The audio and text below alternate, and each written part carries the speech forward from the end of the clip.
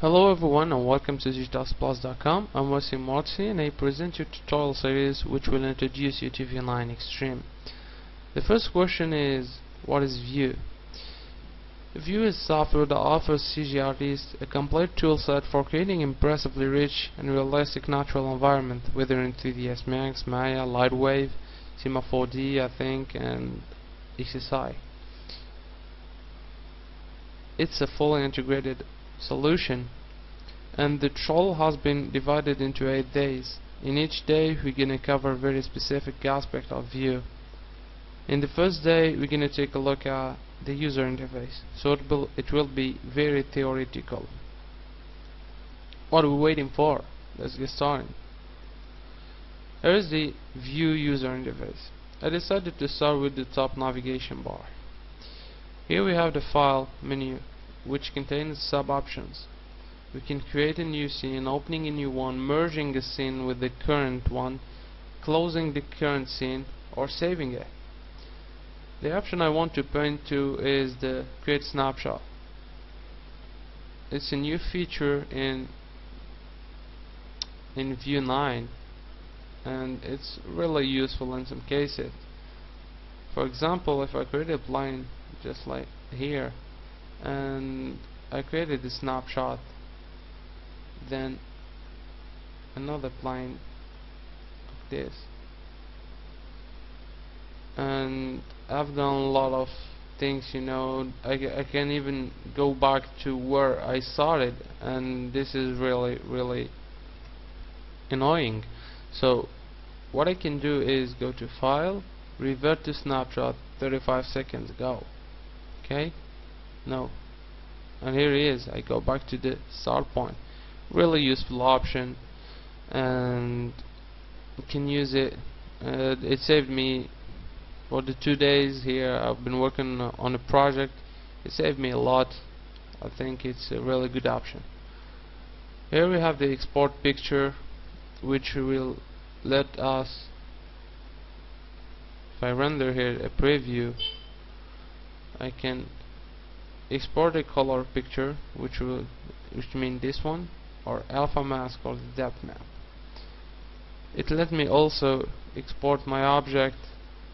Here I have export options like into any format like 3ds, C4D, COB, DXF. Any format you can parameter these options. If you are new to 3D, you have to take a look at this. What does this stand for, like generate color maps, etc. But if you have been using 3ds Max or any 3D program, then it will be okay. So let's go back to file, and we can export the sky or the entire scene.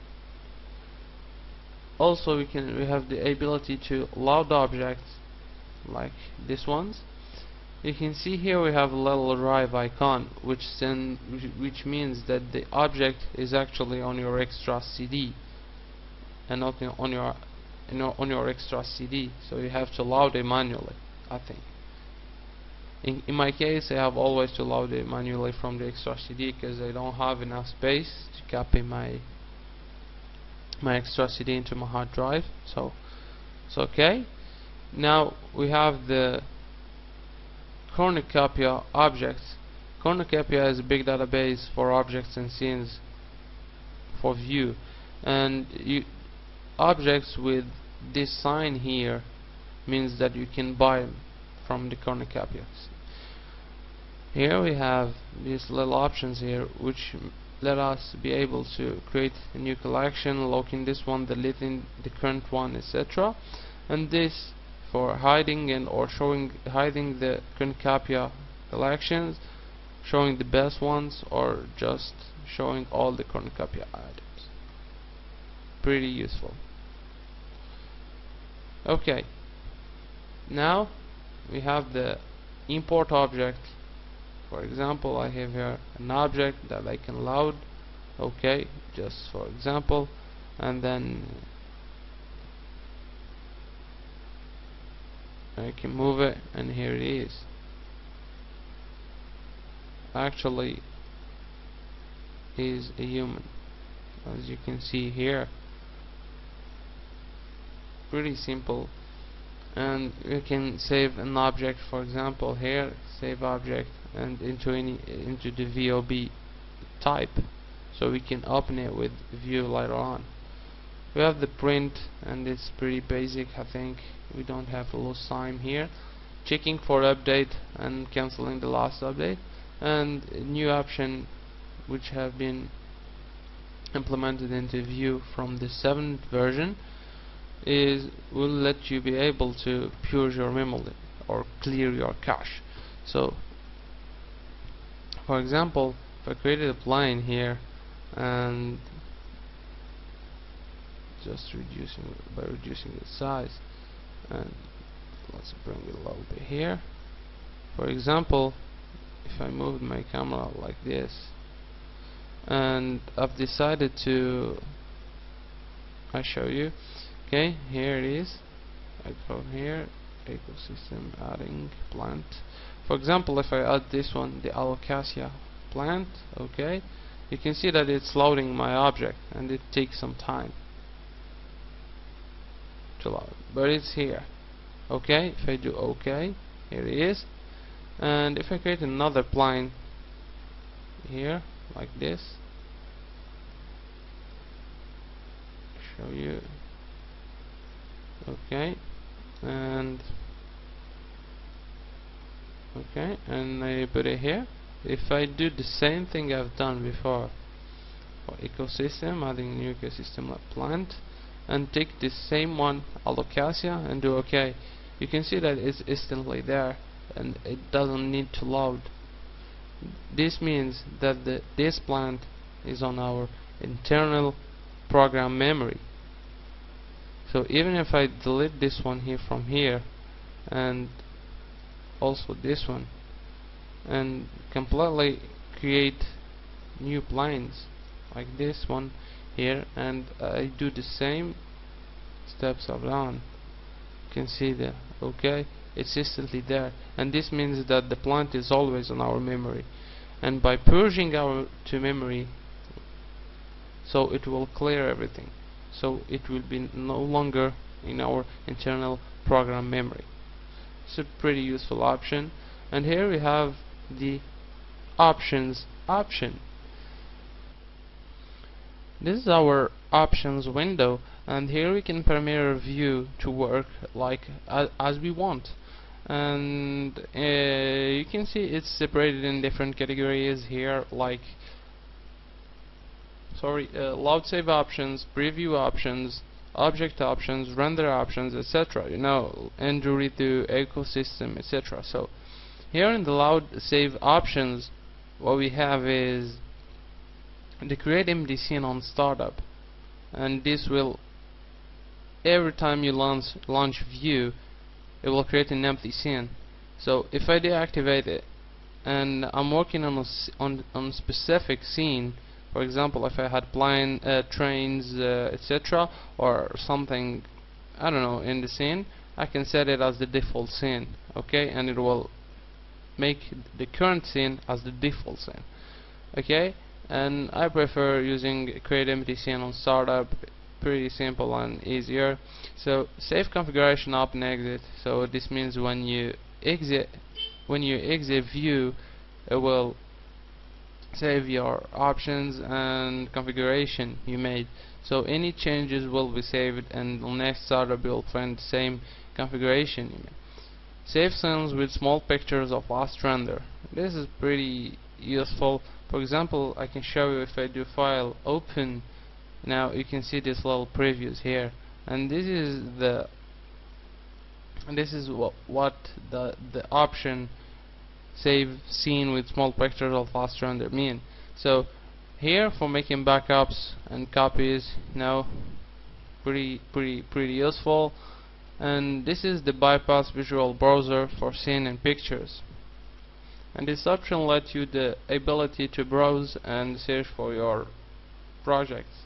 So using a visual browser, pretty simple. I don't think it will be often used, but I don't know, I have never used it. Okay, now we have the enable auto saving, which the program, so Vue, to auto save every 5 minutes. So every 5 minutes Vue will save a copy of your current project. Okay, and here you set the maximum auto save. So if I want to save, I don't know, any value, 20 saves, and I want a save every 5 minutes, I can do so. That's pretty useful in some cases, you know, when you're working on project and you forget to save your work, Vue do it for you. That's pretty useful option. I recommend using it. So if you have enough space, I recommend using the auto saving. Now let's see the object options, or no, the preview options. The preview options will let you choose here when you click on function options choose the way you would see the object. So if you want it as a sphere or cube, terrain, etc. Also the material editor options here. Okay, so pretty basic. If you want a checker or uniform background color, etc. Pretty basic. And here you have the disable automatic material preview rendering. For example, if I create a sphere here, okay, and just resize it, okay, so it fits our, okay, like this. Okay, I just want to center it. Okay, and let's click on the sphere, and here we have the material. For example, if I apply a material like this, I just double click and open this one. Okay, and here we have our material, okay, as you can see. And what if I before I begin working, go to options and then check disable automatic material and preview rendering and do OK.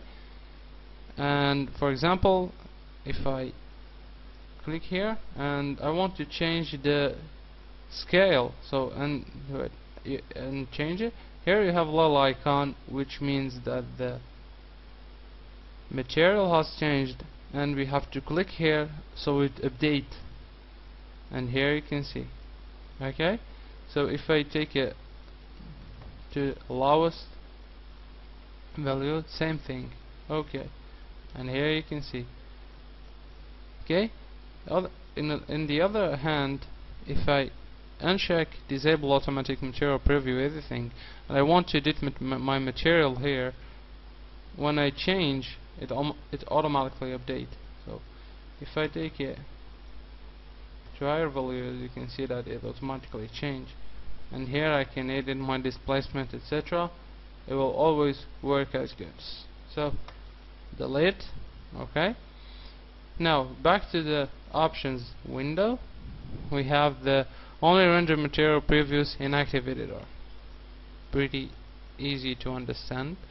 And override saved options. Here it means that the option you choose here will be overridden, or the options you've saved will be overridden. So here, the allow network internet connection, pretty easy. Don't want to lose time on this section here. So object options, let's go. Here we have some pretty basic options, and like select all objects using material select in summary. Here it's preferences option. I think you can, for example, here I often use this option here in when working on Vue, so I want it to be checked. And here, for example, use number of copies from scatter dialog when duplicating. This for scattering. Enable automatic primitive numbering. For example, here if I let it check and create sphere, you can see that it's automatically updating, adding numbering, so 2, 3, 4, 5, 6, 7, 8, you know. And if I go back and choose like options to disable this one, enable automatic primitive numbering, this one is really good option. You know, it will create sphere, sphere, sphere. Okay, and then you can rename easily or as you want your material, but just in some cases you maybe need this option here. Okay, display real size of object in word unit for real world modeling or creating, preserve size of natural elements as creation, and this one is pretty useful, which is the offset duplicated object. For example, if I create a sphere here, just over here, and make size bigger, and decided to duplicate it, so edit, duplicate, you notice that the second sphere has been created inside or on the first sphere, but this is in some cases very annoying, and here we have this option to correct this problem, or this, I don't know, this phenomenon, but I don't know how we call it. But to correct this, we have to check the offset duplicated object, choose OK, and now if I duplicate again, now it will offset and we'll select it easily. It's pretty simple and pretty useful option or parameter, you can use it. So I uncheck it.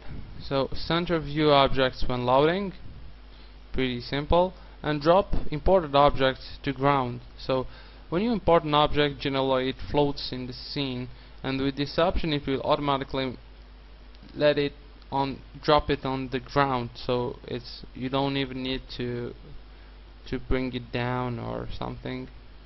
Here is for configuring poser, if you're using poser, so pretty simple to configure, so don't lose time on this one. And go to render options. Render options are pretty simple and very easy to understand. So here I have pretty few options or parameters. For the render small pictures of object before saving, reset render settings when creating a new scene. Now I want to point to the abort render on clicking render area, and this is in my opinion, if you're working and rendering the same machine, is inconvenient. Why? Because imagine that you work in another application, and let's take for example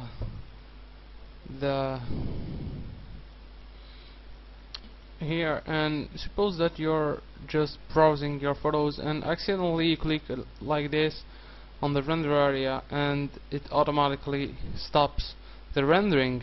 So in my opinion, I always prefer uncheck it. You can also abort rendering by pressing escape, and this will do it.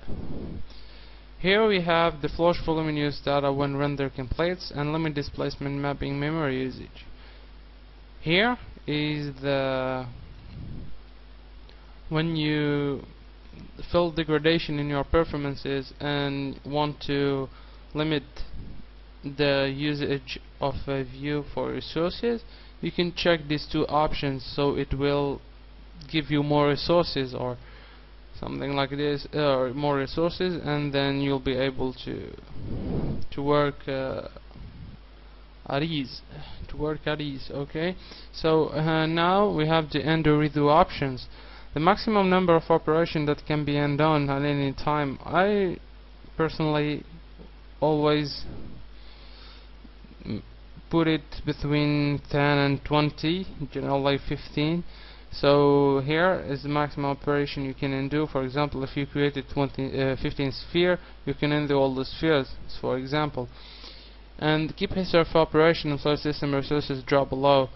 As you can see, we have here the system resources that for example, when you start, you had 100% of your resources, and then they are dropping as long as you're creating. And when it drops, oops, sorry. So, and when it drops below 25%, then then Vue will Vue, when your resources drop below 25%, now Vue will delete the history of operations. So pretty basic, but I don't know if you'll use it, but it's 25% in my opinion. It's very good, even if you have I don't know, pretty basic machine. I think it will do the thing. So I can flush the history here if you want. Current system resources are 60%. This is good. If I want to flush, we go back to 60%. Pretty basic. And here the ecosystem options, the population warning threshold. So this is the threshold for warning if you exceed the for example, if I want to create a scene, I'm creating a scene or have a terrain, and I want to populate it with ecosystem, then my system would be degraded or unstable. So using this threshold, a pop-up warning will display saying that you have exceeded, but it's pretty basic. You have to adjust parameter depending on your performances. I think the default value is pretty good, so just keep it, and I think it will do the thing. So here we have some presets, interface presets, that you can load from here, from this drop down menu. For example, 3ds Max, okay, and then 3ds Max 2011. See, it do the trick. It's pretty simple to use, so put it always to default, and you can have the interface colors. So here you can change and customize as you want. Reset options to default and restore disabled messages. Okay, so here for example, if you have warnings and you check the don't show this dialog again, here you can restore it and it will display again. Here for the gamma options, if you are on linear workflow, you can specify your gamma correction here and do it, for example 2.2 here, as you can see, 2.2 and 2.2. This was just for example, but so I think we've covered all general preferences here, and I think it's already ready to use by default. So some options here. So I think next we're gonna see the display options. So see you on next video.